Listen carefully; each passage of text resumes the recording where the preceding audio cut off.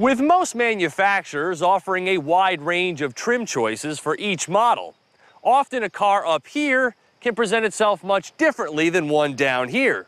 And that's certainly the case with this top trim Altima 3.5 SL, which ups the ante in every regard.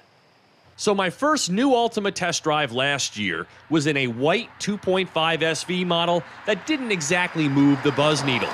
Family sedans aren't necessarily the most exciting cars to begin with, but that particular stripped 4-cylinder model had me thinking Nissan had swung and missed again.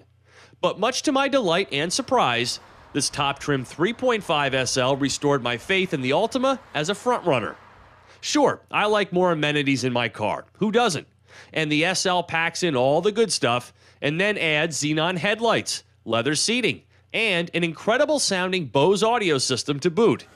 But the transformation from rental car to sports sedan really begins elsewhere.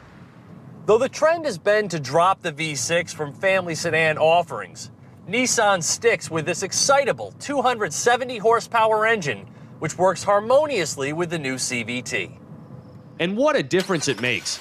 This has been Nissan's bread and butter engine for years, and they've really honed their craft. Its power is an eye-opener, running to 60 miles per hour in just over 6 seconds, and it plays much better with this next-gen continuously variable transmission, adding a big dose of refinement. It's chain-driven versus belt on the 4-cylinder models, and comes with these oversized fixed paddle shifters, which mimic shift points for 7 gears. Gas mileage is V6 acceptable at 22 mpg city, 31 highway. The powertrain is quieter and much more responsive, instantly injecting a premium feel that awakens the soul.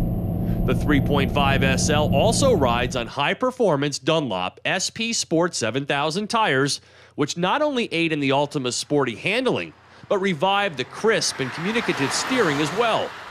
Active understeer control, along with the use of high-end shock absorbers, delivers a fun-to-drive, racy character while maintaining excellent ride quality. It's truly a car you'd look forward to driving every day, and not just because of how it moves.